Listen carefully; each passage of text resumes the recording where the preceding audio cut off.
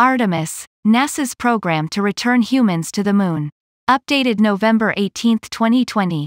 Between 1969 and 1972, the Apollo program of the National Aeronautics and Space Administration (NASA) landed 12 American men on the Moon and returned them safely to Earth. See Figure 1.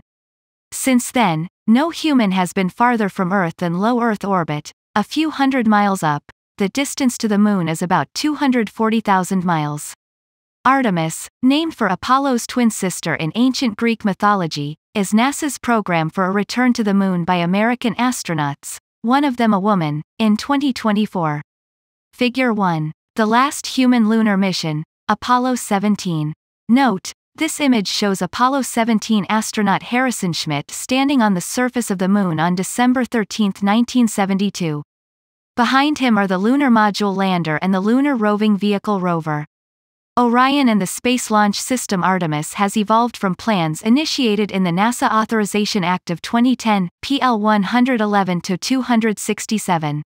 The Act established a statutory goal of expanding permanent human presence beyond low Earth orbit, and mandated the development of a crew capsule and a heavy-lift rocket to accomplish that goal. The capsule, now known as Orion, and the rocket, known as the Space Launch System (SLS), have been in development since then. See Figure 2.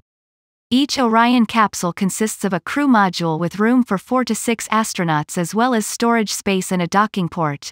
A service module, contributed by the European Space Agency, to provide power and propulsion, and a launch abort system.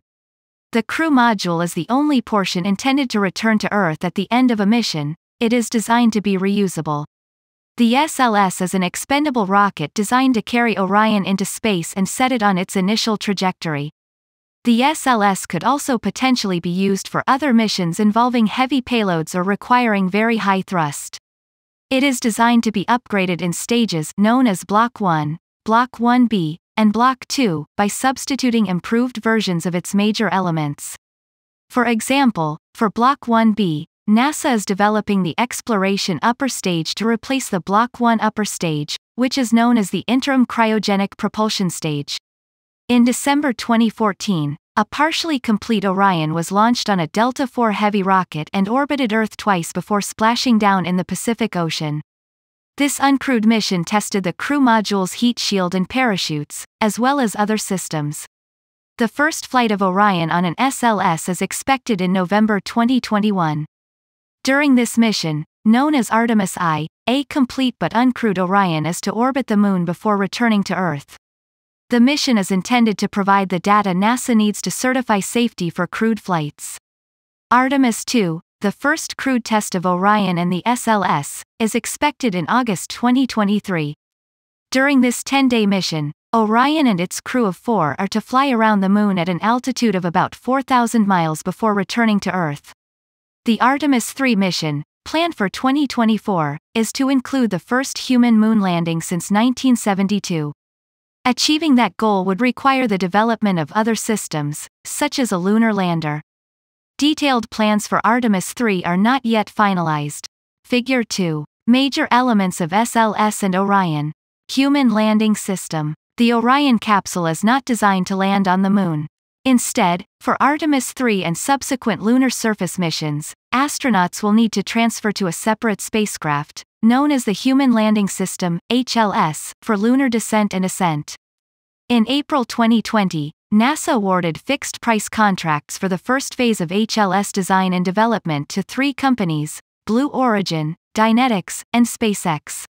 Not all companies will necessarily be selected for subsequent development and demonstration contracts. Gateway. To facilitate Artemis lunar landings and other missions, NASA is developing a modular platform, known as Gateway, to be placed in a permanent orbit around the Moon. The first 2 Gateway modules, the Power and Propulsion Element (PPE), and the Habitation and Logistics Outpost (HALO), a pressurized habitat for astronauts, are currently in development, with launch planned in 2024.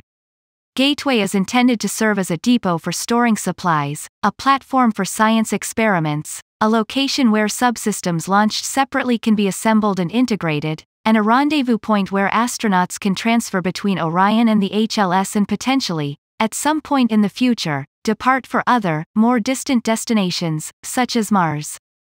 NASA initially planned for Gateway to be the Orion HLS transfer point for the Artemis 3 lunar landing in 2024.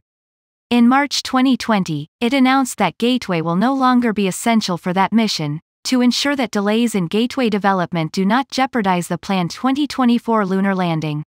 It did not immediately announce an alternative mission architecture.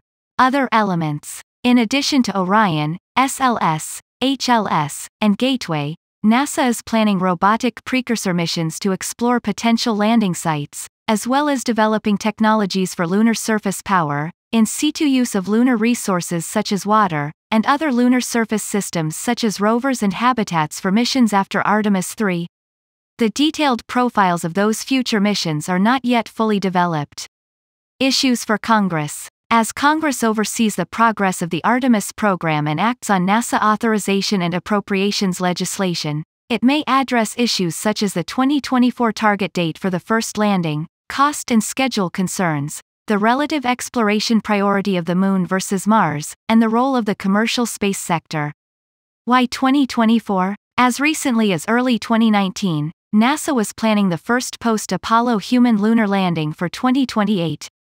The acceleration to 2024 was announced by Vice President Pence in March 2019. Supporters of the 2024 goal argue that it instills a sense of urgency, focus, and motivation, and that the U.S. space program is in competition with Russia and China. Opponents argue that the 2024 date is driven by political goals rather than by technical or scientific considerations. As Congress considers the schedule for Artemis, it may examine what geopolitical or other benefits a 2024 landing might bring. How providing the funding needed to achieve a 2024 landing might affect the availability of funding for other NASA programs. How schedule pressure might influence safety decisions, and how design choices made to meet the 2024 deadline might affect system reusability for subsequent NASA human exploration missions. Cost and schedule. Even among congressional supporters of the Artemis program and the 2024 goal, concerns remain about cost and schedule. For example, in its report on fiscal year 2020 NASA appropriations, the Senate Appropriations Committee wrote, "While there is support for the mission, it is difficult to weigh the impacts of the accelerated mission on the overall budget of NASA." Rept. 116 to 127. For fiscal year 2021, NASA requested a budget increase of $2.6 billion, about 12%. Fiscal year 2021 appropriations have not yet been enacted, but the House passed Bill H.R. 7617 would provide none of the requested increase, while the Senate draft would provide an increase of less than 4%. NASA notified Congress in August 2020 that cost growth in the development of SLS will exceed 30%, triggering a reauthorization requirement. In addition, repeated slips in the launch dates for Artemis I and II, September 2018 and August 2021 in the baseline plan, currently November 2021 and August 2023, have made some policymakers doubt the credibility of the 2024 schedule for Artemis III. Moon or Mars? Is returning to the Moon the primary goal for human exploration of space, or is it an interim step to gain experience for future expeditions to Mars? While this distinction is to some extent a matter of emphasis, the debate continues. For example, the NASA Authorization Act of 2020 H.R. 5666 states that the nation's human space exploration goal should be to send humans to the surface of Mars, although reducing the risk and demonstrating the capabilities and operations needed to support a human mission to Mars may require human exploration of the cislunar vicinity, that is, the region around the Moon and between Earth and the Moon and lunar surface. This debate may drive how Artemis missions are planned, for example, whether lunar habitats are designed to be permanent and whether potential reuse for Mars missions is a major factor in technology choices for lunar missions. Role of the commercial space sector. In recent years, NASA has placed growing emphasis on procuring services from the commercial space industry. For example, where it used to use NASA-owned space shuttles to carry cargo and crews to the International Space Station, it now buys cargo and crew transport as a commercial service on commercially owned spacecraft. Orion and the SLS are being developed as NASA-owned systems under the traditional model, but NASA intends the HLS to be commercially owned and lunar surface descent and ascent to be a commercial service. Not all policymakers support this approach. For example, H.R. 5666 would direct that the U.S. government should retain full ownership of the human landing system. Daniel Morgan, specialist in science and technology policy.